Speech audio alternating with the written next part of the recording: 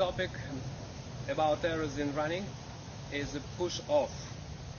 As you know, push-off is an existing paradigm of running. It's all based on this notion of the running. Everything comes up from the push-off. As a matter of fact, push-off is a very negative element of running. In the pose method, it's defined and considered as error. So I would like to show you how it looks like and how it's produced. In pose, this leg by push-off paradigm is supposed to be straightened in this joint, fully extension, which the idea of push-off to propulse forward the body by this effort. And it looks like that. Yes, please, one more time.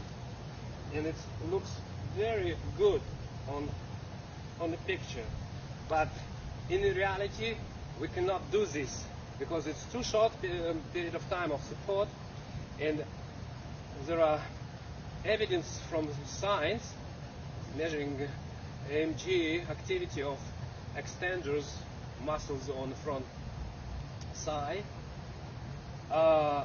showing that there is no electrical activity, which we call extenders paradox. So what we call push-off actually never happened. But nevertheless, what we see, leg extension,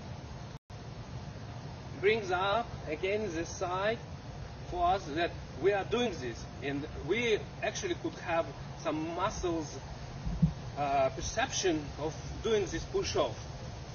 It happened because we are extending legs with no body weight on the leg.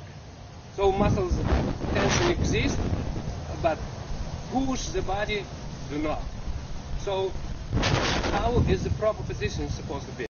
When you're staying in the pose and fall forward, as you see, knee is still bent, and now when I will release to the fall, pull only happen. You see, there is no push-off. This is our topic for today. Thank you.